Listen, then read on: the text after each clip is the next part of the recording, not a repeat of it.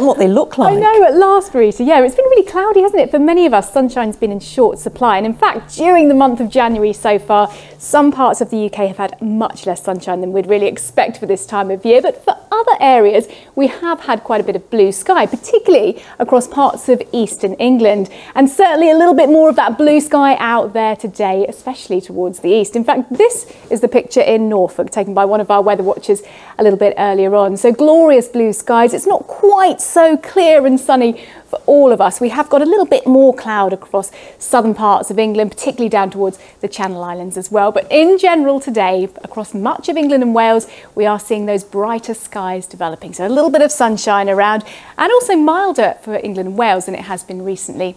Now, for the rest of today across Scotland and for Northern Ireland, things are going to be changing because we've got wind and rain approaching. Now, they're all courtesy of a weather front. You can see it here, which is piling its way in from the northwest, and quite a lot of isobars, so quite windy conditions here too.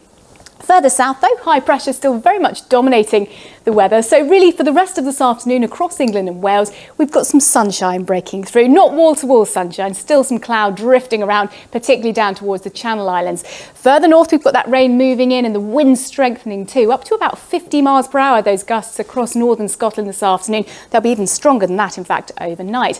Now, temperatures still reasonably mild for this stage in January, somewhere between about 8 to 11 degrees for most of us. And then moving through this evening then, that rain clears slowly out of Scotland and Northern Ireland, and overnight it'll arrive across parts of England and Wales. But gales or even severe gales developing, particularly for the likes of Orkney and North Highland as well. So it could be quite disruptive winds there in the north of Scotland. Most of us frost-free tonight. Just either side of that weather front, we could see those temperatures down to around about 2 or 3 degrees. So to start off your day on Thursday, we've got this cold front draped across central and southern parts of England into Wales as well.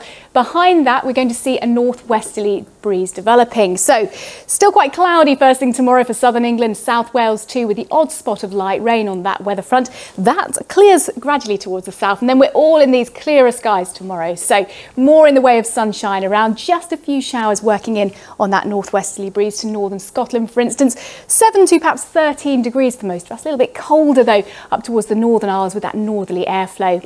Moving on into Friday now, and high pressure still not far away, sitting towards the south there. We have got a weather front just trying to push in from the northwest, so that will bring some rain initially to northwest Scotland and just starting to slip its way a little bit further south. But across much of England and Wales, Friday is going to be another dry day. Some sunny spells around as well. Quite breezy, and those temperatures between about 8 to 11 degrees on Friday.